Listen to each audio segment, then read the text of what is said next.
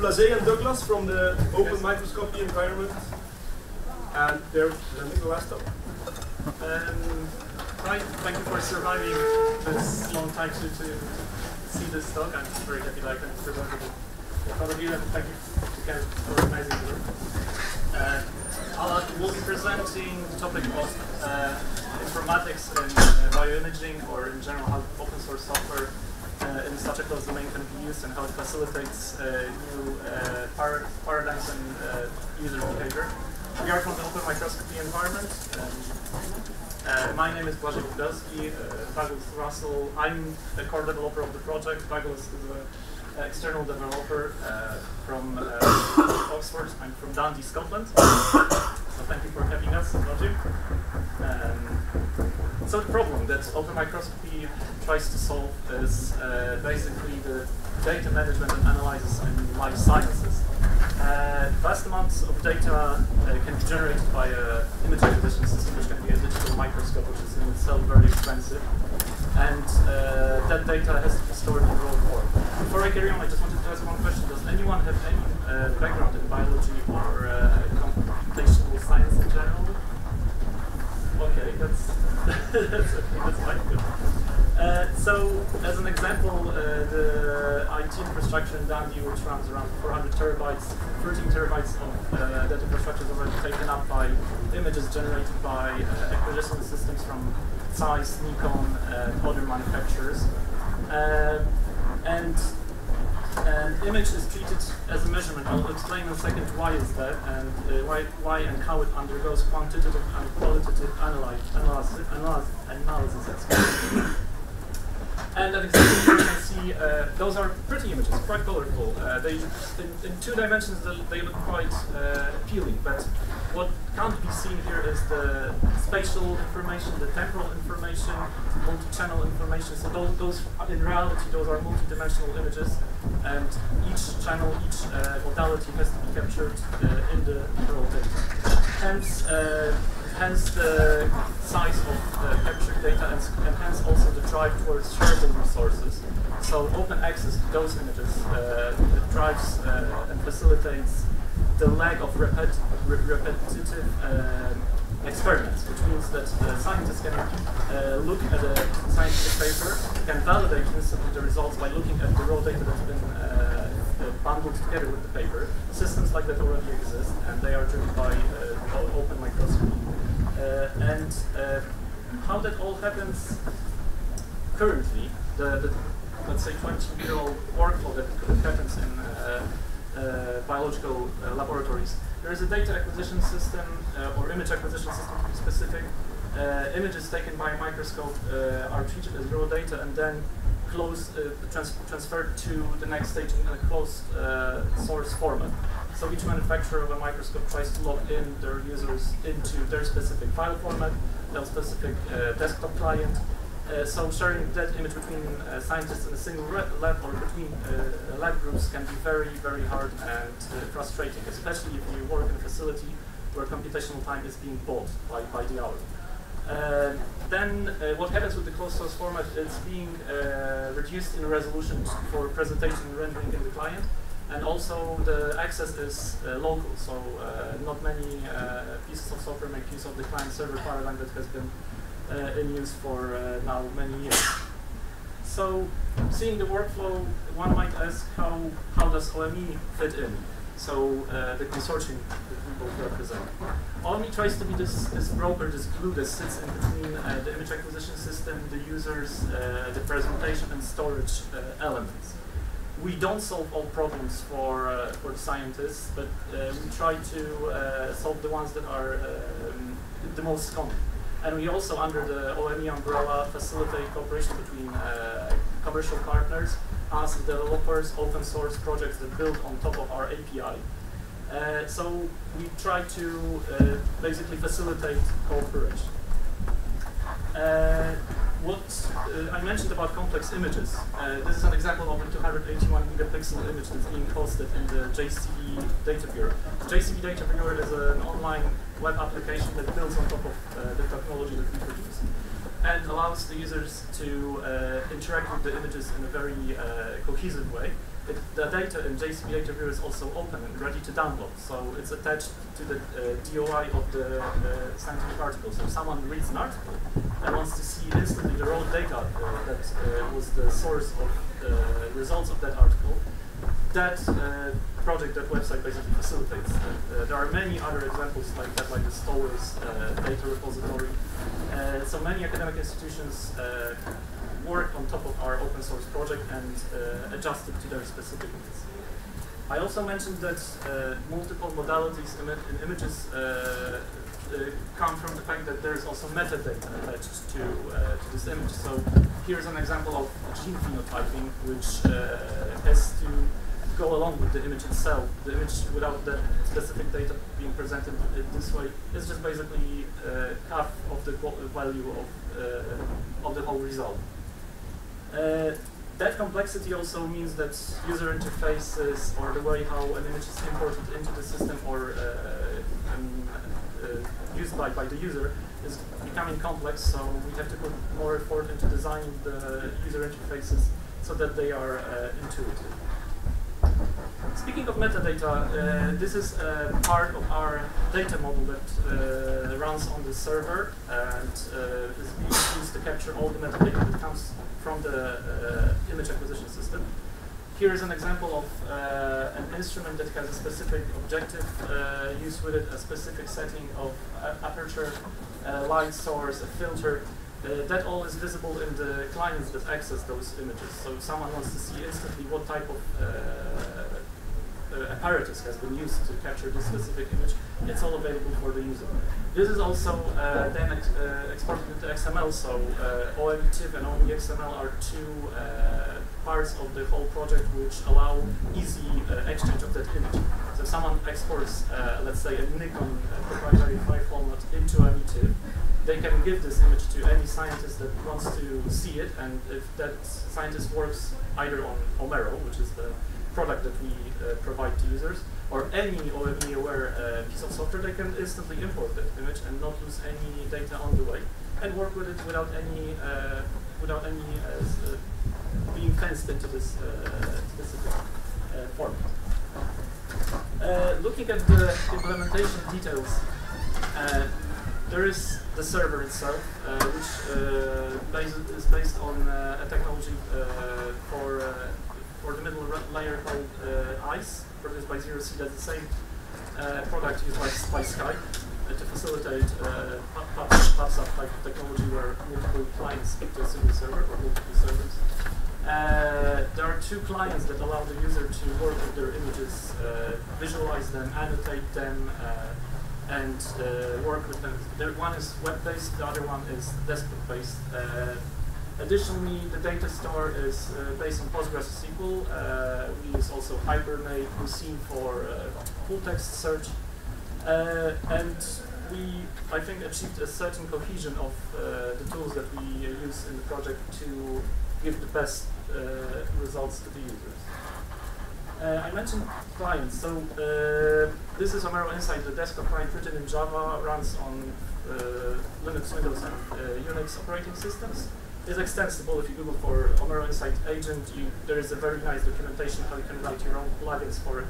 There's a public API that allows whoever wants to really do anything with it to extend it in their own way. It also, as I mentioned, metadata is visible on the right. There is a full image viewer with regions of interest, rendering of multiple Z slices through a biological sample, handling of big images. So the zebrafish was an extreme example, but usually images in life sciences can go up to very, very big resolutions. The web client is trying to give the user the similar look and feel and type of workflow. So also the main image viewer, a data browser where one can see data sets and projects. We also facilitate a permission system. So if you imagine a laboratory being divided into research groups, one can easily model that in our system and assign specific users to specific groups and model the permissions between each other's data. This is based on Django, so a Python web framework. On the client side, there is JavaScript run to give users this kind of a one-page application feeling. And it's also extensible. So again, the API generated from the source by Slice, this is a ICE component, is Python-based, so if someone wants to extend the Python code, by all means. Also, the JavaScript is available and annotated, so people can see the openness of the project. They can trust the algorithms that we use for image rendering and analysis. And as users told us at our users meetings, they like it more than working with a size or Nikon piece of software where they don't really know what's happening inside. And can they trust that the raw data that goes through it will remain as the same measurement as before. And on that note, extensibility, I want to hand over to Douglas, who will explain more about the concepts. So I'm going to talk a little bit about extensibility and then how we sort of relate to the open source world. So everything in red here is a place where we can be extended, and everything in blue is the core system itself. So as Balaji said, you can extend the Java client, you can also extend the web client, you can extend the server itself by adding new services to it. And also we have like a scripting engine, so you can write image analysis algorithms, and then they can actually be run through some grid infrastructure. And a lot of that we get from 0C. So we, for free by building on top of that. It's also nice because clients you can write them in any language and on any platform, and we get a lot of that for free. So as Balaji said, the microscopy world is really proprietary. All the instruments being built, they cost like hundreds of thousands of pounds in some cases. So they've obviously invested a lot of money in it and would like to lock you in as much as possible. So what generally happens is they've written some specific acquisition software which comes with their instrument. So, and then it outputs a specific format. So you're already locked into Delta Vision or some Zeiss format for whatever microscope it is that you've got. Just in my group in Oxford, we have about 12 different types of microscope, and we've got 8 different image formats that come out of those. And each of those can only be really analysed in the tools that the hardware vendor provided. But with only XML, we can start to build generic tools which can then be used by anyone on any image format. So, is anyone from academia at all? Oh, a few people. So, I think it's not always a natural fit for academic software to become open source. And I think there are a lot of reasons for this. Like, one is just that people are afraid of having some sort of maintenance burden, like they're obligated to provide service, and or they're just worried about losing their IP. I think maybe the most compelling reason is that a lot of this software in academia is put together quite quickly, so the quality of code hasn't adhered to like strict software engineering principles or anything like that. So there's sort of a reluctance to put it out there because people might laugh at you or whatever. But we decided to go down this route. So we leverage existing open source software, and it's really crucial because we have this. We're trying to make everyone adopt what we're offering, and if we don't make it open, then I guess people might not choose it. But maybe the most compelling reason that we're open source is that one of the founders of the project actually had Richard Stallman living in his basement when he started the project. So as academics, we rely on academic funding to continue our work, and as time goes on, I think the funding agencies are realising that it's more expensive to do an open source project. Well, to do a project of sufficient quality that you're willing to put it out there and try and keep it going for a long time. And I think it's slowly being realised that putting more money in makes it more sustainable in the long term, instead of it just being mothballed, which I think happens to a lot of academic projects. The project comes to an end, the person who wrote the code disappears to another job, and the code just disappears into nowhere. So obviously we'd like to keep our jobs by continuing funding, but we're also trying to reduce our reliance on academic funding by making it easier for community contribution and for people to apply for their own fund to contribute to Omera from wherever it is that they're from. So we have this kind of consortium model. I'm from the University of Oxford, Elijah's from Dundee, and this is just the people who are sort of invested in the project at a funding level. But there's also loads of other people who are invested in the project at a community level. And we try and actively solicit developers who are working in a microscopy or biological environment, because they have such a unique perspective on what's really required, and they can build individual tools which then are actually useful to users. That's what I am. So I'm at the University of Oxford building tools which are specific to our users. So there are tons and tons of tools in image analysis and for various tasks to do with images and other microscopy measurements. And up until this point, a lot of them would only work with some image formats. But as time goes on, and we can import more image formats into our OMI XML, if the projects then pick up OMI XML as one of their supported formats, then you get a big win there for free. So you start to be able to use the best tool for the job rather than whatever tool you have to, dictated to by whatever image format you happen to have.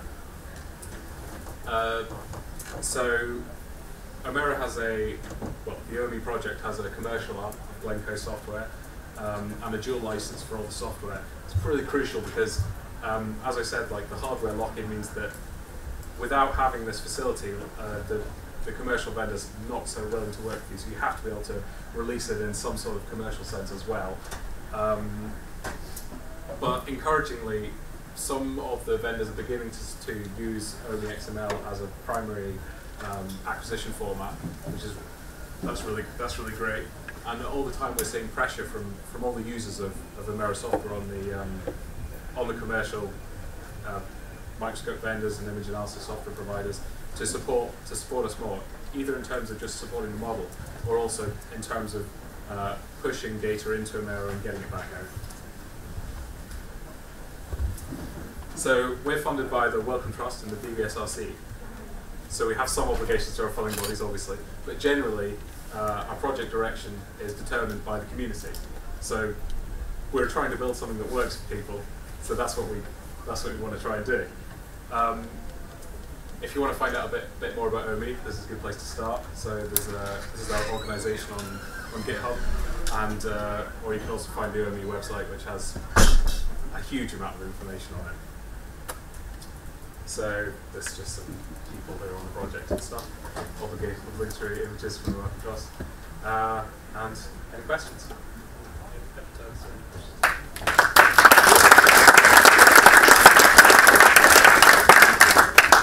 Any questions? So I was really glad to hear again the standard refrain of the problem with the quality of software that comes out of PhD projects, the abandonment of scientific code. I'm a fellow of something called the Software Sustainability Institute, which is a UK thing that's set up to try to address this kind of thing. I was wondering what your feelings are in terms of one of the questions that we're addressing in our campaigns. There is for those of us who are research software engineers, we're working in universities to create research code. There's often some tension around creating software versus writing papers and that kind of thing, which is why one of the campaigns we're doing is to try to say we are research software engineers rather than general RAs or whatever, and give ourselves a label. How does it work for you in your project? I think in the OMI project, definitely the focus is on writing the software and getting it out. It's always. I think it's just fundamentally organised that way. Certainly the project that I used to work on, there was always the pressure to publish as well, and we wrote half as much code because we spent so much time doing that. But I think OMI's just set up that way. It's all about writing the software. The papers are necessary but secondary. There's also quite a big team, so yeah, some people can do some. And exactly the work that other parts of our whole consortium do sometimes translates nicely into a paper in a specific domain. So If you Google metadata matters, there's a paper published on metadata that's being used on the XML and the data model. And I guess we are lucky enough to be able to basically publish that when time arises. So I think when you've got the scale, you can do that. You can have the division of labour within the team. I would agree with that. We're funded mainly by a strategic award grant from the Working Trust. So it's designed to provide a platform. I mean, rather than publish in a specific area. Okay. Yeah. Can the project import all the different proprietary formats, or do I have to rely on the microscope vendor in order to provide access to basically what happens is that there's a certain level of cooperation between the vendors and bioformats, which is actually the library which we use to do all these imports. So how much they collaborate determines how easy it is for us to write the import software. But there's a lot of reverse engineering going on when they're not cooperative. We don't get we don't get the specification. We just sit down and start reversing. Well, always just send us the data. Yeah, if someone comes to our list or discussion groups and says, I'm working with this manufacturer of the microscope, can't use my image in Merrill.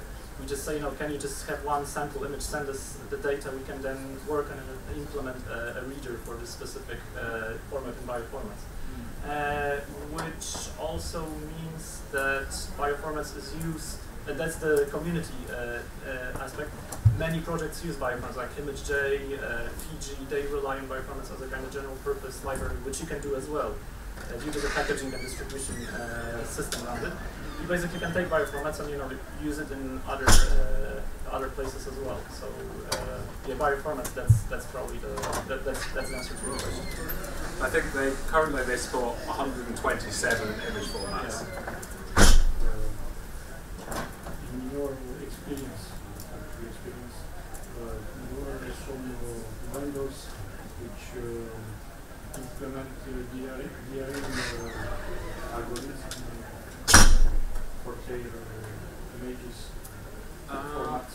I don't really know anything about DRM, and I think, as far as I know, there's no DRM in microscopy. No, that would be an extra level of meanness. It's already given a matter of time. I think the vendors are generally supportive. I don't think they are intentionally trying to. Exactly so. And I think that DRM is generally to prevent the sharing of data. I mean, I think they want to. If you acquire data on their instrument, they want to share it far and wide. Yes. And the microscopes are definitely pacing to the hills. The one thing I wanted to add by answering your format question as well, most of the formats we work with, the proprietary file formats, are TIFF-based. So once we get around the kind of byte header, not going into too much detail, but once we decode the first bytes, it then always falls back to an image file directory, and it's easy to go from there. But yeah, so TIFF seems to be the predominant storage format for proprietary. So your reverse engineering effort is a light one. It really depends on the format. I mean, neither of us actually do that bit of the work, but I think sometimes it's, it's not fun. But especially JPEG formats. Yeah, I think it's very time consuming. Yeah. Anyone else? Oh. How do you store these images? Well, they're stored on a file system. But the metadata goes into a database. You looked at object stores? Given you've got metadata already and a workspace. No, definitely it's something to look at in the future. The project's been going quite a long time, so there's a lot of sort of legacy stuff going on. But I think definitely in the future that's something we should look at. Well, I mean, I guess add about the test that the next iteration of the whole mainline we're working on. It's called the Merrill FS, and it'll give you the possibility of basically importing the image, and on the file system you'll see the original file as you got it from the acquisition system. So we are going away from a kind of a binary store, more giving the user again the control of all these files if you don't want to basically be logged into ONTIF, you can still get the original CCI file or DB file back from the repository on the file system. So that's the next iteration of changes that we're introducing. One more? Yeah. Do you have some example of script or of people making, for example, machine learning on your... So I'm actually working on it right now. We're going to have a beta release probably in about a month's time. So silent expression.